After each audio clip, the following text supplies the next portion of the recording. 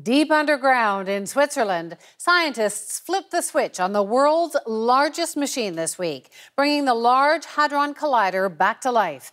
They're hoping to unveil the secrets of the universe. But how exactly they're going to do that is best described by our science correspondent, the host of Quirks and Quarks, Bob McDonald. So, Bob, the Large Hadron Collider is up and running again after 2 years of upgrading. What's new this time around? Well, what's new, Wendy, is that it's running at twice the power that it was before, making it the most powerful accelerator on the planet. We've never had a machine like this, and I think of it as sort of a telescope that looks back to the very beginning of time, to the Big Bang, when our universe began. It was a time when everything was so hot and so dense that all the stuff that we know of today, people, molecules, atoms, whatever, protons, could not exist because it was so hot and so dense, everything would get squished together into some huge energy ball that we cannot create today, and it was out of that that everything we know was created. So the best way to do that today, the only way we know how to do that, is to smash things together at tremendous energy and see what comes out. So how exactly does it work? Like, how do they replicate the Big Bang?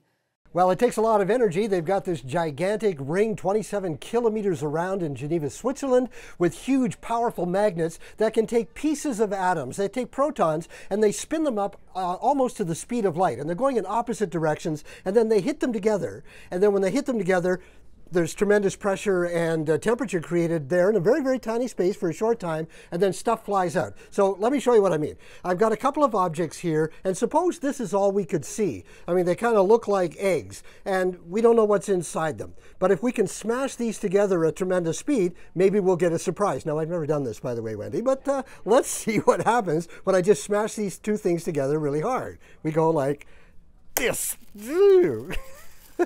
My goodness, and we get particles. Now, these particles that have come out only exist for a very short time because they only existed at the beginning of the universe. But they tell us what that was like and how we got here. So the last time they ran this, they found the famous Higgs boson that is responsible for giving us things like mass, why we're solid. So who knows what they're going to find this time until they actually do it. Well, your experiment just saved the world billions of dollars in research. That's brilliant, Bob. But this is a big deal for scientists, obviously. What does it mean to the average person? Well, it doesn't mean anything to us right now. It's fundamental science, Wendy. It's trying to understand the nature of the universe, some of the forces, things like gravity. Wouldn't it be nice if we could turn that off? And it might not have much to do with us today, but all of the great ideas, all the great innovations have come out of asking fundamental questions like this. So let's see what our children and our grandchildren benefit from it in the future. Sounds good. Thanks, Bob. Okay, Wendy. Bob McDonald.